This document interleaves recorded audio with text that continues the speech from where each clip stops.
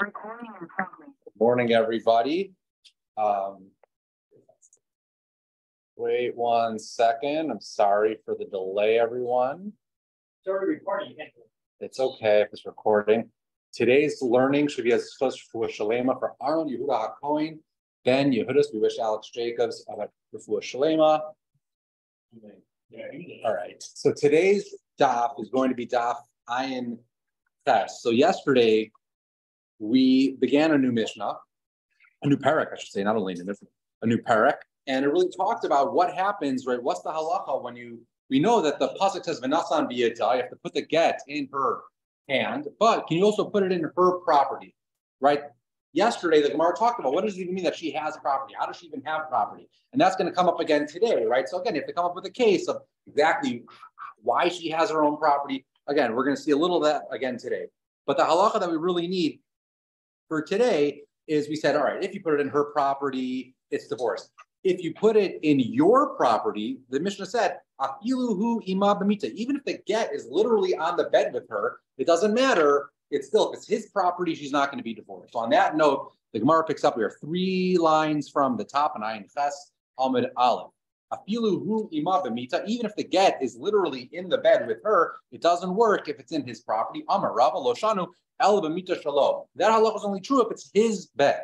Al b'mita shalah. But if it's her bed, then migurashas, then she would be divorced. So again, we're in his house, but her bed, she is divorced. The brisa that says the same thing. Rabbi Eliezer Omer, b'mita shalo eina migrashas, b'mita shalah migurashas. But if it's in her bed, she would be divorced. So again, this is his house, but her bed. So the Gemara asks, ub'mita shalah migurashas, is it really true that if it was her bed in his house, this would be a proper gerushin? Kelev shalokach b'rshus mocharhu. And Shamaz Mina, Kelev Shalokach versus Mocher, Kano Lokach. So this is a sugya in Baba Basra that Emir Hashem will see over the next 2 years, give or take, right? But the question is, right? We know that whenever you're Kona Metalpalin, there's various ways of how you can be Kona Metalpalin, Mashicha, Hagba, whatever it is. But the question is, what if you're in the Rishus Mocher, you're in his store, and he puts the produce in your Kelev, right? Do you still have to do an additional kinyan, or does that alone? Normally, if the guy puts stuff in your kalim, that generally works as a kinyan. But what if it's your kalim in his store? Does that work or not? This is a whole discussion in Baba Basra, and it sounds like from Rabba's halacha and this brisa that's supporting it, it sounds like her bed in his house would work to acquire this get, and therefore maybe you're telling me it should be a raya that the kalim of the lokach in the rishus of the mocher should be kona. But the Gemara says, no, don't make that jump. I hear what you're saying, but you don't have to say that. We can make an okimta in our case. So the Gemara says, lo tzricha degavoa asara. The bed itself is 10 tfachim high, and therefore, what's the reason why we would say that the kalim of the lokach shouldn't work in the rishus of the mocher? Because the mocher is, I guess, makbid on the space. Right, but I guess if you're telling me that her bed is so high, the mocher is not using, or in this case, the husband, he's not using the space up there, and therefore he would be like mavater the space to the wife, and therefore, from this halacha, don't bring any proofs to the much more global shaila of Kelev shalokach b'rshus mocher. But the Gemara says, okay, maybe the space on top of the bed, but ve'ika makom kare, right? I guess the bed, you have to almost picture a bed, not like today where you have like box springs and a bed is like taking up all that space. Imagine like 4 legs and the husband can use all the space below the bed. It's just the space on top of the bed, and that he's about to the wife. But the Gemara is saying, what about the space of the legs itself? That's on the ground. So he says, all right, amakum kare lo kapi inchi. The husband just isn't makbid again on that space, and therefore again the halacha would be that even if we're in the husband's house, but if she owned this bed, how does she own a bed? I thought everything she owns belongs to the husband. That was yesterday's stop. But again, assuming she owns the bed and you put the get on the bed with her, she would be kona, and this really doesn't impact the machlokas of the much more global machlokas of Kelev shalokach b'makom hamocher. Okay, so then the Mishnah went on yesterday, and it said even if you're in his house, but if you drop it l'soch cheka or l'soch kalsa migrashas, if you drop it in her lap or you drop it in her kalsa, I think technically is some sort of bag where they would keep like sewing stuff. But in my head, I just consider it like a purse. right? So you drop it in her purse or you drop it in her lap, even if you're in the reshus of the husband, that still works. So the Gemara is going to kind of jump on the case of the pocketbook of the purse, right? For exactly the same reason. The Gemara says, Amai, if you drop it in her pocketbook, why does that work? Kelev shalokach versus mocharu. Again, this is Kelev shalokach versus mochar. This is a very complicated machlokas in Baba Basra. Why are we assuming it works? Some Rabbi Yehuda or Shmuel, Kigon, Shahaisa, Kalsa, Tuluyeva. We're talking about a case where it's literally like hanging from her. Think almost like a fanny pack, where it's almost like, again, for the same reason, if the husband's not going to be makbid, he's only makbid on certain space in his house. Anything that's literally on her body, that already he's not makbid. So that, you can put the get in that, and that'll be fine. I'm Rabbi Lazar, I'm Rabbi Oshia, it's talking about a bag that is literally hanging on her person. You don't have to say it's literally hanging on her body, but it is tied to her body. So it could be on the floor, but again, so long as it's kind of tied to her body, the husband won't be makbid on the space, and therefore, if he puts the get, it's almost as if he's giving it to you, by putting it in a bag that is literally tied to you, even if it's on the floor. So again, these are all various ukimtas. The point is, it's not necessarily a fanny pack. It's not necessarily on the ground but tied to you. He's putting it literally in a bag that is sitting between your legs. Again, it's literally where you're standing. It's very much your personal space. And therefore, again, the husband's just not makbid. Rav Mishar Shabar Rav Dimi Amer, this is another ukimta, maybe the largest of all the ukimtas. Mocher klatos. The husband happened to be in the business of selling these handbags, and therefore his whole house is full with these handbags. So he doesn't mind. What's one more? What's the difference? That's the way Rashi explains it. The whole house has these handbags. So what's one more? He's not makbid, and therefore you can put it in this bag. Rav Yochanan Amar, I think he's a seller, so he's not so much a hoarder. I mean, this is his Parnasa, right? So he's got these handbags all over the place. Rav Yochanan appears to be almost like the voice of reason in today's daf. You don't need all these dokimtas, right? Makam cheka kanula. Her lap, it's her space. And makam kalsa kanula. Her handbag, it's her personal belongings, right? When your person invites someone into your home, you realize they're going to come. They're going to have a purse. So they don't need to have their purse right next to their body. They don't need to have it attached to their body. Even if it's in the other room, it's their. You're not makbid on a person's personal belongings. You understand that she's going to come into the house with a purse, and therefore, if you put it in her purse, it works. I'm a Rava, my time at Rabbi Yochanan. So we kind of explained it outside. But Rava says again, a person again. It's all the whole reason why we would say that Kelev Shalokach wouldn't work. The Makam HaMocher is because he's somewhat makbid on his space. But you're not, when you invite someone into your house, it's certainly your wife, right? You're just not makbid on her purse, right? So she can have her purse, wherever she wants to have her purse. And therefore you can put her get, into her purse.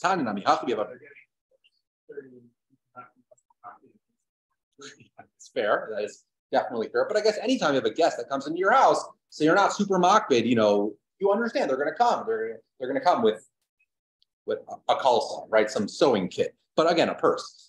Taninami Hachi, we have a brisa that kind of supports Rabbi Yochanan's way of learning the Mishnah over everyone else. So the brisa says, Zarku la lasoch cheka, if you throw this get into her lap, lasoch kalsa, or into this, sewing kit, lasoch kal davar shuka kalsa, or anything that's like a kalsa, harezu migureshes. She's going to be divorced. So the Gemara says, kal davar shuka kalsa. What was this line that says not only a kalsa, but anything that's like a kalsa? What's that coming to include? Lasuye taska da'achlabat tamri. It includes a taska where someone might eat dates. So what's a taska? So Rashi very helpfully tells us it's a taska balaf, but he uses sin instead of a sama. But Archibald says it's some sort of pouch where you eat dates. So why is this brisa supporting Rav Yochanan over everyone else? Everyone else made some sort of ukimta, that it was attached to the body, it was some sort of fanny pack, it was tied to you, it was literally between your legs. If that's going to be the shot, we don't really care what the bag is. It's really more where the bag is. Rabbi Yochanan says, no, it's the type of bag. It's a sewing kit. And therefore, when the brisa says it doesn't literally need to be a sewing kit, it's something like a sewing kit. It's something that's it's a personal belonging. So therefore, the Gemara says, this seems to be a rider of Yochanan's way of understanding. It's not so much physically where the bag is sitting. It's the type of bag. And therefore, it really could be anywhere in the house because, again, the husband is going to appreciate that a woman can come in with that sort of bag. Okay. So now the next Mishnah discusses a case where a husband wants to divorce his wife, but he's a little awkward to do it directly. So he's a little roundabout. So Amar Law, man says to his wife, Kinsi shtar chov zeh. Please take a look at this loan document. Little does she know, it's actually really a get, right? Or he just kind of like puts it behind her and he's like, oh, hey, look what's behind you. And then Korah, and so she reads this thing, whether it's the shtar chov or it's this thing that was behind her. Sure enough, it's a get. So Aino get, it's not a get. Achi yomer la hagitech. Until he literally says the magic words, he needs to say hagitech. And this is a bit of a chiddush. We all know when you go to weddings that when you give the ring, you have to say haram. There's a certain dibur you have to say. You don't really think of that from the get standpoint, but it sounds like you do. But Rashi makes it very clear, and we'll see in the Gemara, it's also very clear, that you don't have to say it while you're giving the get. Meaning you can give her something, she later realizes it's a get. It's not going to work until you say the magic words. You don't have to say it while you give it to her. You just need to then say hagitech.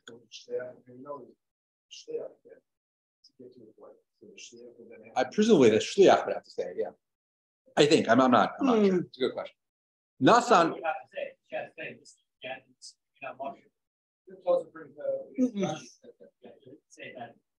Here's your get.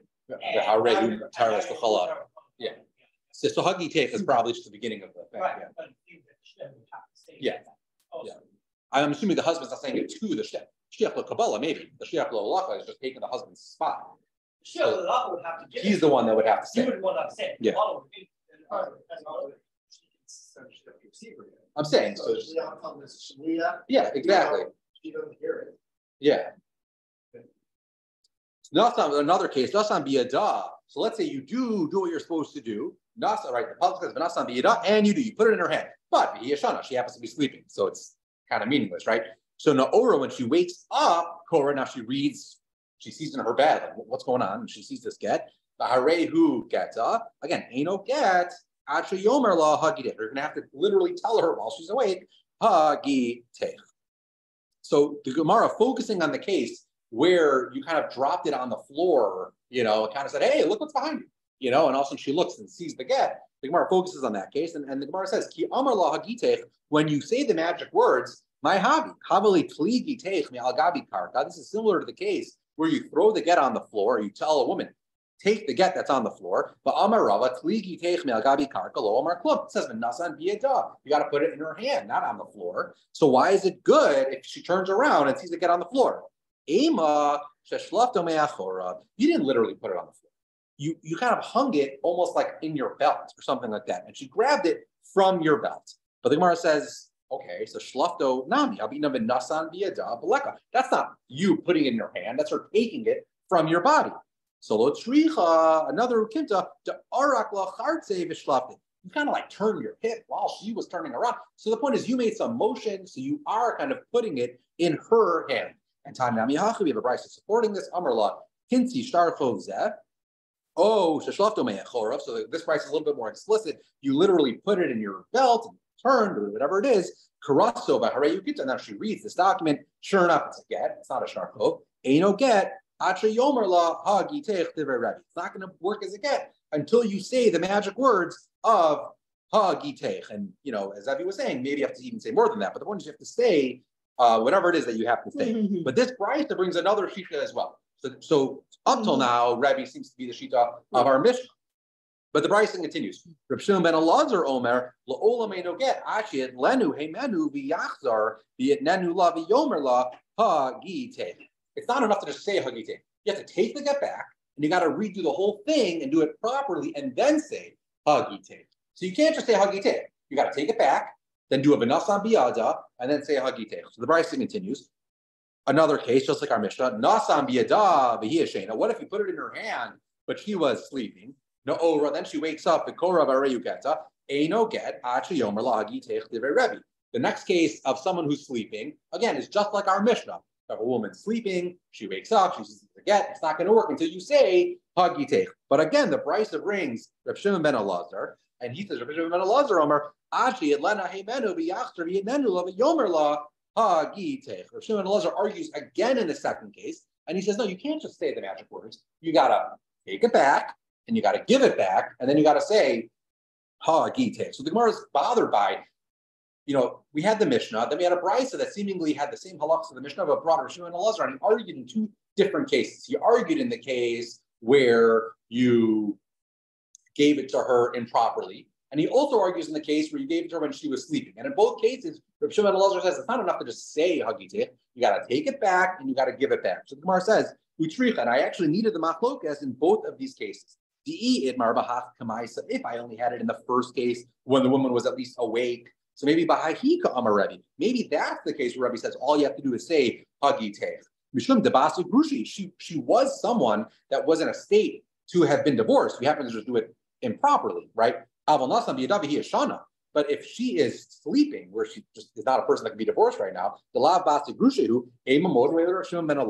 maybe in that case, even Rebbe would agree with Rav Shimon and Elazar that you can't just say hagitech. You got to take it back and give it back. And if I only had the machlokas in the second case when she was sleeping, maybe bahaka amar Rav Shimon and Elazar. Maybe that's the case when a woman is sleeping, where Rav Shimon and Elazar would say you got to take it back and give it back. But when she was awake, you just did it improperly. Maybe Rav Shimon and Elazar would agree to Rebbe that you don't have to take it back. You can just say hagitech, and therefore it would work. That's why I needed it. The Brisa needed to explain the machlokas in both of those cases. So Amar Rava, last thing before the Mishnah, Rava says, Katav laget, let's say you write a get to your wife, the Nasnu biyad abda yashen umishmarto. You put it in the hand of her Eved. Again, how does she have an Eved? That's really yesterday's stop, but you give it to her Eved, who is sleeping, and he's, locked in some sort of home. He's not going anywhere, right? Does that work or not? So Harez a get, that would work. But Nayar, if the Eved was awake, Eino get, because that's, again, a different sugya. That's where, even though an Eved is theoretically like a chatzar, but not, if he's awake, he's like a chatzar that's not guarded, because I guess they have a mind of their own. And therefore, maybe it works if he's sleeping and he's guarded. But if he's awake, it's not going to work. But the Gemara asks, well, it's just like dropping it in a chutzner. Oh, is she there? The chutzner mishtameres, right, doesn't necessarily. But somebody has to take her anything. It's a good. So that's really a question on the Mishnah yesterday. Exactly, how does it work? Right, you can definitely drop it in her. That was the Mishnah yesterday. You can drop it in her property. So exactly how does that work? Yeah, I don't know. Maybe you got to check what's the video thing? The ring. You got to check the ring and make sure someone said it properly. Yeah, no, but it's a good point. I don't know exactly how. But maybe again, according to Shita's Rebbe, then the next time you hear, you just got to say it or something like that. But either way, it's a good question. But either way, the Bryce, or at least Rava's memory was that if you give it to an Eved who's sleeping and in a house where you can't go anywhere, then it works. So the Gemara says, Yachinu b'shmarta, always a get. If he's sleeping, it's a get. Why is it a get? Amai. Chatzar mahalechasi. It's a chatzar that has the ability to walk. The chatzar mahalechas lo kana. And anytime you have a chatzar, a movable chatzar, it doesn't work. All right, and this is actually Rava's halacha. V'chitema yashan shiny. Maybe he'll tell me, well, you're right. He's an Eved is a chatzar mahalechas, but he's sleeping. Baba Amar Rava call ilu mahalech lo kana omed b'yoshev lo kana. When it comes to a chatzar that has the ability to walk, even if he's currently sitting or currently sleeping, still it doesn't work. So the hilchasa bekapos. This is a gemara that we actually had earlier in the Masechta. You'll have to say that Rava's halacha is only going to work not if the Eved is sleeping and in a house that he can't move. He's got to be like tied up. If he's tied up, then Rava will agree that this is not a chatzar mahalechas. But any other case would not work if you give it to an Eved. So okay, either way, the Gemara is going to continue to be fairly technical. So the next Mishnah, Haisa Omedes Rishus Rabin. Let's say we're all in Rishus Rabin, Vizarkula, and you throw the get to her. So Karav La, if it's close to her, Migrashas. Karav Lo, Aina Migrashas. It's close to you. It's husband, Aina Migrashas. Mechta al Mechta, Migrashas ve'Aina Migrashas. It's half and half. Then it's Migrashas ve'Aina Migrashas, which we know generally means, therefore we say chalitza and na'ibam. We even saw earlier in the week that maybe that could even mean that the Baal still chayav mizonos, whatever it is. But the point is, it's a suffix. That's all we need for today. The same halacha applies by kedushin. So if you throw the ketz of kedushin, right? Karov to her, it works. Karov to you, it doesn't work. It's right in the middle. You got a suffix, maybe you got to do it over again.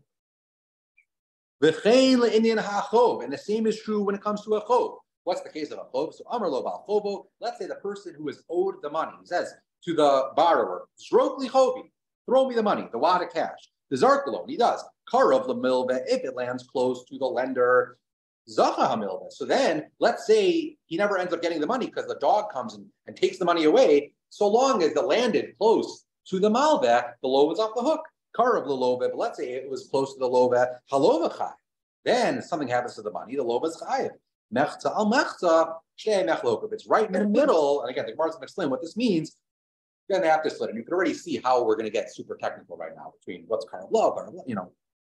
So the Gemara opens. Heichidami karav love, heichidami karav love. What are we talking about? What is karav love? What is karav love? So Amar Rav, arba amos shalah, zehu karav love. When we say karav love, it means within her dalat amos. Rashi explains that a person's dalat amos can acquire something for you. So as long as you put this get in her dalat amos, that works. Arba amos shelo zehu karav lo, and heichidami mechza mechza. What's the case of mechza mechza? Amar Rav Shmuel bar Rav Yitzchak hayu shneim omdin ba'arba amos. They were both right next to each other. So the arba amos is really both of them. If you drop the get in there, then again it's some sort of suffix. Right? But the Gemara says, okay, I mean, how you cut it? If a person's dalat amos can acquire for you, let's see who got to that spot first. It's that person's dalat amos. I don't care if the next person comes in as well. It was already the first person's dalat amos. So why don't we just look at who got there first? Again, check the footage. Let's figure this out. Maybe you'll tell me, well, they both got to the spot at the exact same time. But but we generally say that we don't. Halacha is not that precise. People can't be that precise. Someone had to get there first. So if you're wondering, I mean, maybe this is precisely the suffix, right? After Latzam, but we don't know who was first, right? And that's what the Mishnah said, the suffix. So Tosfos actually asked that question on Amud Beis. A little confusing. Some of these Tosfos on the next page are really supposed to be on this page. But either way, but Tosfos said, you can't say that's the suffix in the Mishnah because that wouldn't be mechza al mechza. Mechza al mechza sounds like each one of them has a valid, like, halachic claim. And that's just like a factual thing. I don't know who got there first. So that can't be the case of mechza al mechza. So we fall off on that. And what does it mean? Mechza al mechza, ela amar of kahana, hacha b'ches, amos mitzumtzamos askina. They are each literally standing 8 amos apart exactly. And the get, yotze me arba amos, shalo l'dalat amos shalah. And the get is 3.8 amos, away from him and away from her, right in the middle, right? And therefore, that's our stuff. Again, why is the Gemara just said ef shel letzamtzem and then gives another answer where everything's exact? I tried to look a little bit, I didn't see an answer, but either way, that's the new answer of the Gemara. That's mechza al mechza. So the man and woman are 8 amos apart, and the get is directly in the middle. But the Gemara says, I don't like that answer either, because that means it's still within his dalat amos. Right. And if it's still within his dalat amos, then it's not B'nasa B'Yadah. So that can't be the case either. So Ella, Rabba, Rav Yosef, the Amud Ravayu, we just have a dispute. We have 2 different Eidim. He has her Eidim, right? Achas Omeres Karav Lo, Achas Omeres Karav La, and that's our dispute, and that's the Mechza al Mechza, and that's where we have a suffix. Rav Yochanan, who, like I said, seems to be like the voice of what? It's you got to get those people running out and then figuring out exactly. Rav Yochanan seems to be the voice of reason today, and he's just like, guys, stop with the 8 amos and the 4 amos. He says no. Rav Yochanan Amar Karav La Shaninu Afilu Me'am. Karav La Shaninu Afilu Me'am. It's just who is it closer to? Stop with the dalat amos. Where is it? It can be 100 amos away, but is it closer to her or is it closer to him?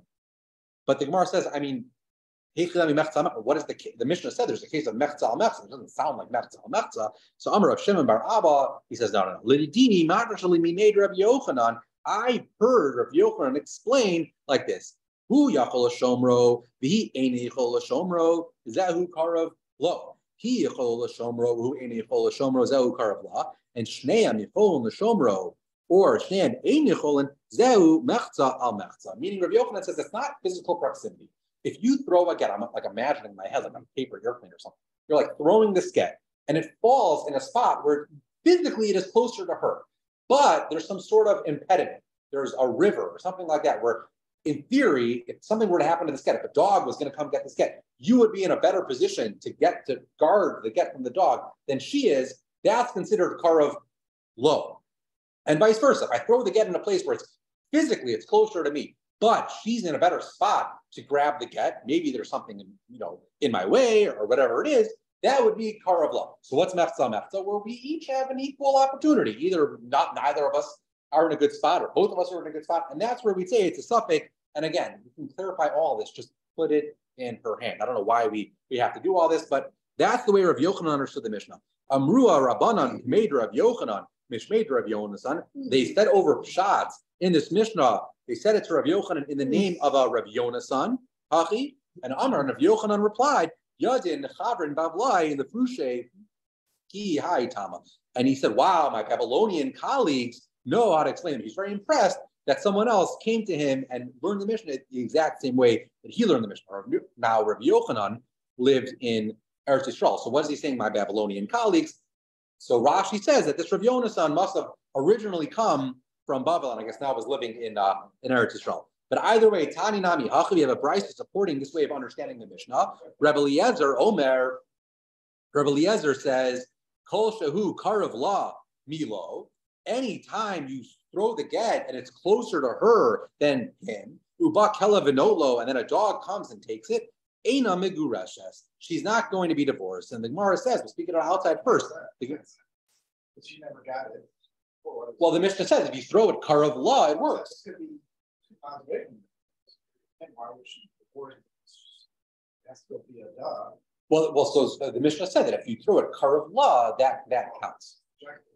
Yeah, but to your point, so the Mishnah is saying, I don't understand. If you're telling me that Allah is Karav La, and therefore it works, why do we care that a dog took it? I mean, how long does she have to hold on to this get after she's divorced, right? If it works, then it should work. And if a dog takes it, a dog took it. So the Gemara says, Eina Megureshes, why? Call Hecha Tintere Betezel, right? Again, once it works, she doesn't need to hold on to the get anymore. It's probably a good idea to hold on to the get so that if a Bezdin ever want to get remarried, you can have a get to show. But from a halachic standpoint, you don't need to hang on to the get any longer than you need it to get divorced.